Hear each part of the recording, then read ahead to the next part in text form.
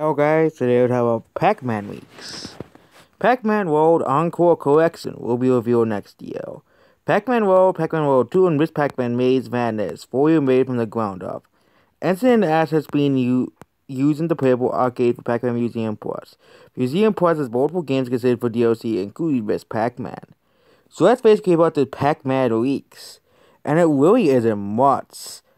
It's just a bunch of old games being ported to new consoles, and new remakes as well. So yeah, no new real games for Pac-Man. I guess Pac-Man the Ghostly Adventures really screwed up Pac-Man.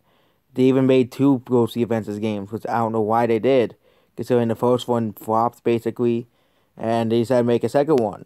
No one knows why, but they did. So that's basically about this video. Goodbye.